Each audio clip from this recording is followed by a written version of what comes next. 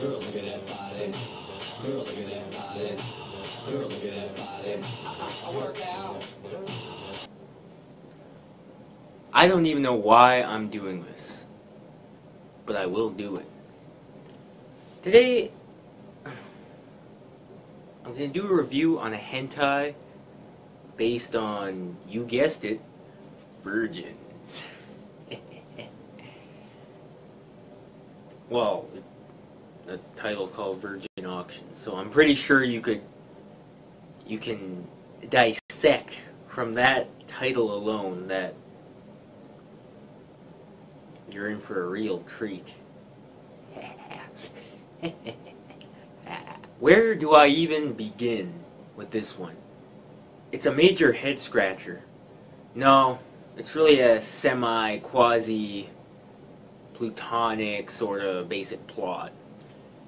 Revolves around these three girls. I don't even care. They mention their names, but you got Thing 1, Thing 2, and Thing 3. But hey, I'm not saying women are things. They are some things. But these characters they're not bland, really. I mean,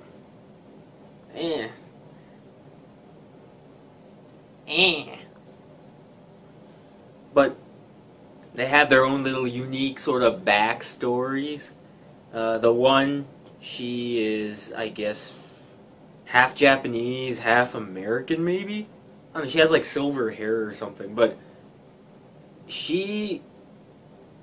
well, her dialect sounds messed up because she speaks some other language, but she can also speak fluent Japanese, but it sounds a little weird. If you're watching it in Japanese, yeah, you can tell. If you're watching it in English, everyone sounds the same. So these three girls, they have to stay in this building. They can eat whatever they want, they can use whatever they want there, but they have to stay in the building for 3 weeks. And when the 3 weeks are up, that's when they get auctioned off, and, that's when they do the do. But while they're in this building, they have to get examined by this woman with purple hair, and she has a slave who is actually the manager of the place, but she kind of takes control of him. Female dominatrix.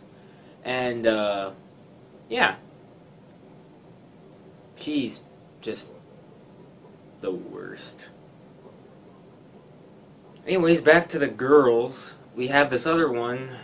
She has, like, green hair, kind of like Bulma, but she's probably the most sort of upbeat one out of them.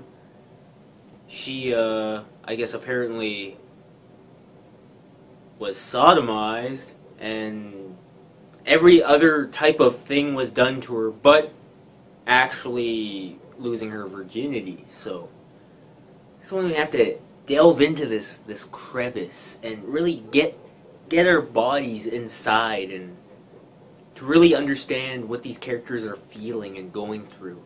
And I feel that as a viewer watching this masterpiece, it's that we connect to one of these three girls, and though it's not something we want to enjoy, it's something we have to endure as an experience.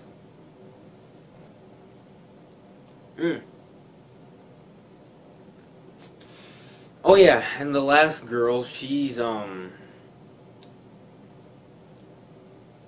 they kind of messed around with that. I thought she was a virgin at first. Then after the first episode, I was like, wait, she's not? But then they tricked us a little bit. There's only 2 episodes, by the way, but I don't know, I guess she's not, but I don't know, I'm looking way too into this. This is just fucked up. I give this hentai half a tissue and 1 bottle. a Vaseline.